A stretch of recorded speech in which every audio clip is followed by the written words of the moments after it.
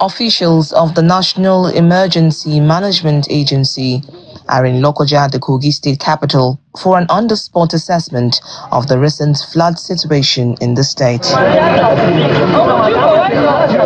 The team visits some of the camps where recently displaced people by flood are settling.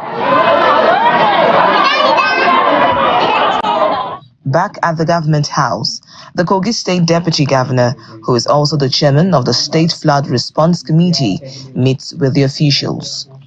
I would like to extend my heartfelt sympathy to the government and people of Kogi State for the unfortunate flood disaster that has affected many communities, displaced persons, and impacted livelihood and infrastructure.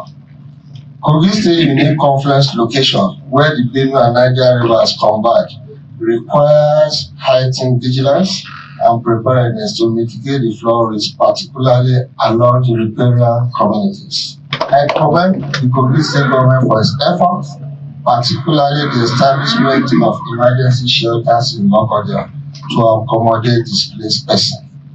In addition to these shelters, NEMA has deployed mobile water purification equipment to ensure the availability of clean drinking water for the displaced population.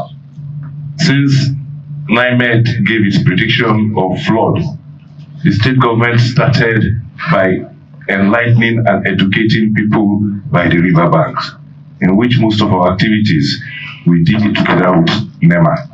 In his remarks, the Kogi State Deputy Governor makes an appeal for the construction of a dam to address the reoccurring flooding situation in the state. If a dam can be